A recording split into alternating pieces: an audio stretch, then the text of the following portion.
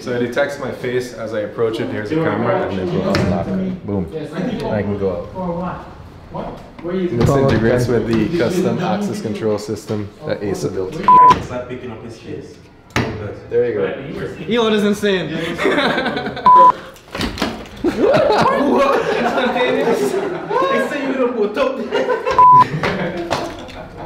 Definitely parents can walk in.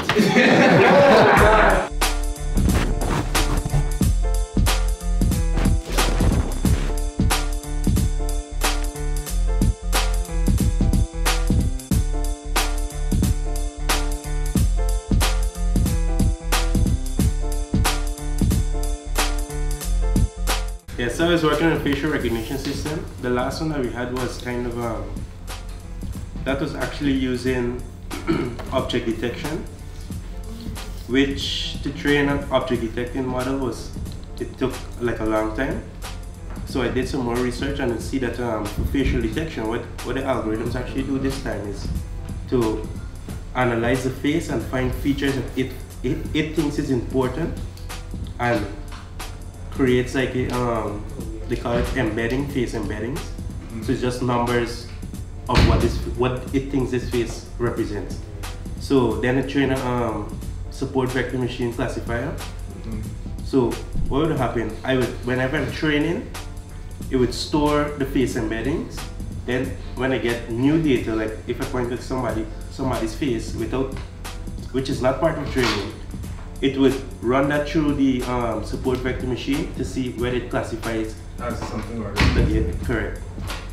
So I first developed something to gather the training data. Yeah. So here we would put the name, Eldon Marks, because I don't think I have anything with Eldon. So it created a directory and it will store all of Eldon's face. So this is how much it's taken. You can do like different angles slowly so it doesn't blur out.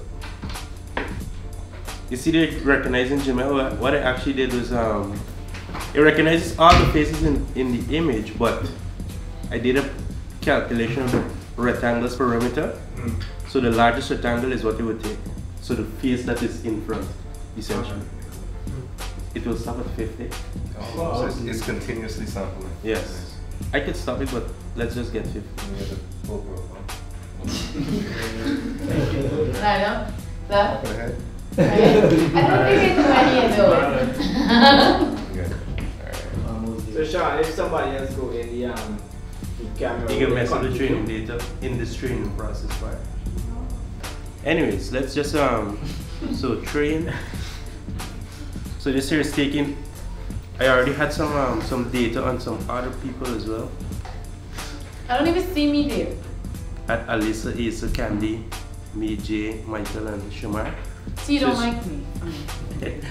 So it's training on everybody's face. And the good thing with this approach with the face embeddings is that you don't really need too many images, but I found that to actually get it to be accurate, it'd be good to have more data, right? Yeah, it's a more practical approach. Yeah. Because the last time you had to sit on the ear and everything. Right? My only question now would be, with like Eldon's glasses, like if somebody had something else on their face, how does that pose any kind of challenge to the algorithm? Probably. Good, so it finished training, it generates a this classifier file. And then we could run the classifier at 70% confidence, so anything less than 70 will recognize it as unknown. So what I had to do was, so it's two set of models. The model that I just trained, and then there's a face detection model. So it detects the face, then crops it, and then run it through the recognition model, right? There we go. Let me see. Nice. Type of glasses. Oh. Okay. Yeah. I trained it on VNOT as well. Oh no, hold on. Where's Zane? It was unknown just now. Yeah. Where's Zane come from? See if you recognize him as Yeah. I probably didn't get proper data of that.